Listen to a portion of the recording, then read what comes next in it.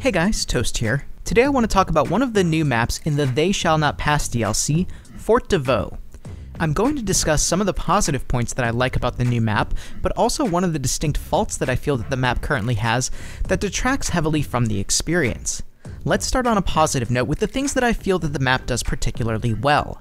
The first thing that I like about the map is that it's the quintessential anti-sniper map in the game. Now let me preface this by saying that I don't hate snipers or the scout class. I think they both have their place and value, but I also feel like due to the nature of most maps in Battlefield 1, particularly when playing Conquest, the vast majority of maps in the game promote a long-range passive playstyle which rewards those who sit in the back of the map taking potshots, albeit maybe not quite as much as it rewards players who focus on the objective. Now there are other small maps in the game like Argonne Forest and Suez that are comparable in size to Fort de Vaux, but still offer long, relatively unobstructed lines of sight. While these maps somewhat limit the amount of snipers that you tend to see, they don't necessarily discourage sniping because players still have access to a moderate amount of mid to long range sight lines where the scout weapons will excel over other weapons in the game.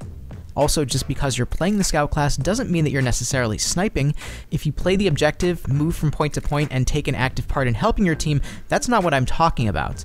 I'm talking about those who sit along the outskirts of the map, devoid of any interest in helping out their team, and really just make themselves a nuisance while trying to get those long-range marksman shots for the entire match. Fort de Vaux is the first map in Battlefield 1 that I feel truly encourages entirely close to mid-range engagements and discourages those trying to sit back. While I don't feel that this is how every map should be in a Battlefield game, in fact, I feel like that would defeat much of the purpose of the series to begin with, I do think it's nice to have one or two maps that offer what Fort de Vaux does. Whether it be Operation Locker in Battlefield 4 or Operation Metro from Battlefield 3 to a lesser extent, which I realize are both very polarizing maps in the community. Another positive thing about Fort de Vaux is that it tends to breed a very action-packed round. Due to the close-range nature of the map, the overall size, and the corridor-heavy layout, it's rare that you'll find yourself with more than 20 to 30 seconds of not finding an enemy or engagement of some type. Whether that be as part of your team migrating from point to point, which tends to happen fairly frequently on the map with the majority of the team focusing one point at a time, or whether you've chosen to break off from the team and try to flank the enemy. Either way, you aren't likely to go very long without engaging someone. It keeps the round exciting and offers a level of tension that some other maps don't tend to offer. It isn't quite Call of Duty hectic, which is a good thing, but it certainly offers one of the most hectic experiences that you can have in a Battlefield map, especially for Conquest. The final positive thing that I'd like to mention is that the map brings about a new atmosphere that Battlefield 1 has yet to offer. All other maps give you a predominantly outdoor experience where you're going to be subject to any number of air or ground vehicles, infantry coming at you from any possible angle, and various weather conditions. Fort de Vaux, while having a couple of outdoor areas, is primarily an interior map where you get to battle through a crumbling fort through tight corridors and dingy war-torn rooms. While most maps tend to have some interiors for you to explore, it's nice to have a map that offers an almost entirely interior experience, even if only to differentiate the experience from everything else in the game. It gives you an infantry-only fix in a game that focuses heavily on vehicle and infantry mixed gameplay. Now for the one big negative, and the thing that I fear may detract heavily from the experience on playing this map. As you may have now noted from the background footage, we have the entire enemy team pinned in their spawn with no chance of getting out. This match remained this way until the end, and to me, this is a problem. The spawn areas for both teams are very narrow, and it's easy for a 32-man front to cover every portion of it, especially if the other team happens to be down a couple people for a portion of the round. Because there are no vehicle spawns on this map, and no behemoth to be received by the losing team, if your team is in a position where you're pushed back into the spawn and the enemy team doesn't want you to get out, you're in for a really poor, and in my opinion unsporting, experience.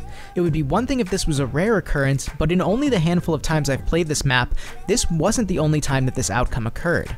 That to me is a bit worrisome. Another thing to take into consideration is that all of the games I played took place on the CTE. All players on the CTE are premium, and most premium players who've taken the time to install and play on the CTE tend to be Battlefield veterans who are quite familiar with how the game plays.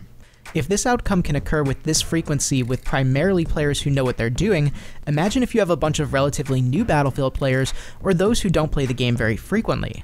While it's obvious to me that a behemoth isn't the answer to this, as a behemoth on a map of this size with areas so constricted would be devastating, it would occur to me that if no changes are to be made to the map, that another option would be another form of help for the losing team. Perhaps they receive a little bit of extra health for the first 30 seconds after spawning for a designated period of time, or perhaps they're given a random temporary secondary spawn point to switch things up a little bit, something that will give them the opportunity to get out of a spawn lock situation. To me, it's incredibly demoralizing to the losing team to be in that position, and it creates an unsporting atmosphere that could somewhat easily be fixed. The gameplay in the background demonstrates just how easy it is to lock the opposing team in the spawn, which happened pretty quickly after the game started. It's not something that I'm particularly proud of having done, and it's something I actually commented in the game about how it wasn't fun and felt unfair, but I feel that it is necessary to share this with the community in the hope that DICE may be able to do something about it. Now, for those of you who've played on this map so far, what are your thoughts of it? Do you like the map? Have you experienced the same sort of spawn locking situation that I have? Let me know in the comments. If you liked the video, please leave a like, and if you want to see more content, please subscribe. Thank you guys so much for watching. This is Toast, and I'll talk to you soon.